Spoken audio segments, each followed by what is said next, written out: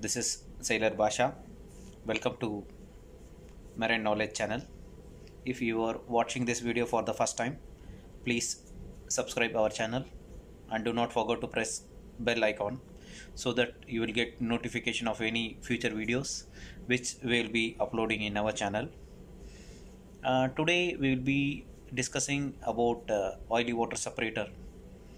So today we will take a small part of oily water separator, and which is a very important part, like how to test oily water separator 15 ppm alarm.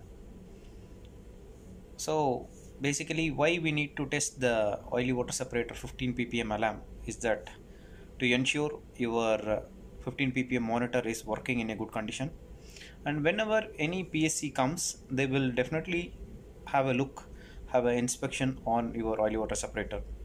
So when you do this frequent testing of your oily water separator equipment, then you will be very confident enough to face any PSC inspection, and you don't get any problem in testing the equipment. So you will be frequently testing every week. At least once you need to test your oily water separator 15 ppm alarm. So today I will show you how to do the testing of 15 ppm alarm on one of oily water separator. So please watch this video so you will get some information on how to test a oily water separator 15 ppm alarm. Let's go to the video.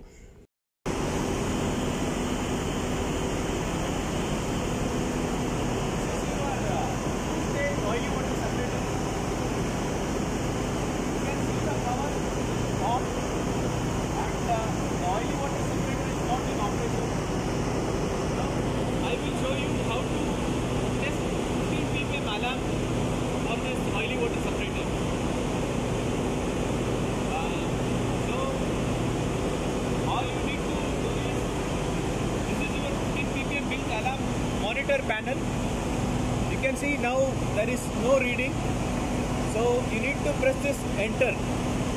You can see separator is off. You need to simulate the separator to on, so you press this, it will be on. So you increase the RPM, increase the PPM, you can find the alarm coming up.